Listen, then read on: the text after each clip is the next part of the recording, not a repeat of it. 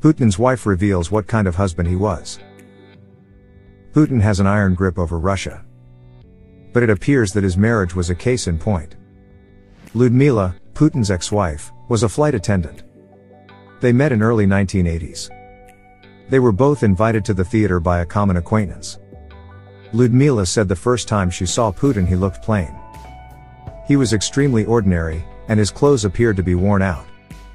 Lyudmila's dates with them were a test. Putin consistently arrived late, sometimes by up to 90 minutes. His usual justification was that he had been delayed at work. Putin misrepresented his profession to Lyudmila when he was still a KGB operative. He claimed to be an investigator for the police. She dated him for 1.5 years before learning the truth. She sensed that he was always keeping an eye on her. When they ever attended a party, Lyudmila had a blast. She was having fun, laughing, and dancing. Putin disapproved of it. Lyudmila was informed by him that their relationship couldn't last. They reconciled eventually, and they were married in 1983. Putin made a weird marriage proposal. He admitted to her that he was difficult to deal with. Lyudmila believed he was attempting to end things with her.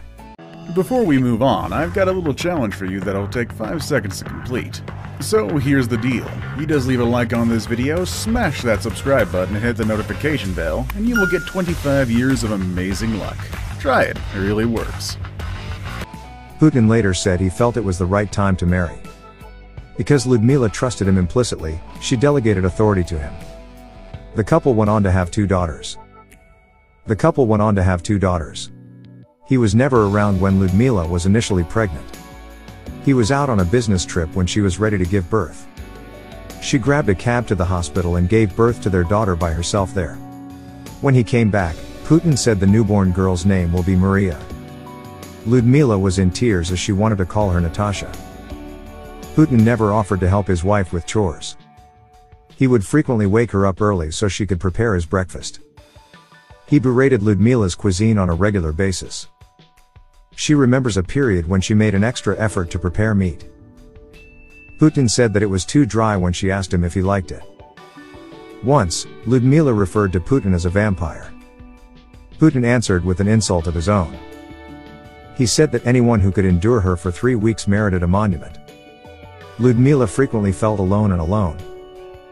Putin's gaze on other ladies was previously questioned to her.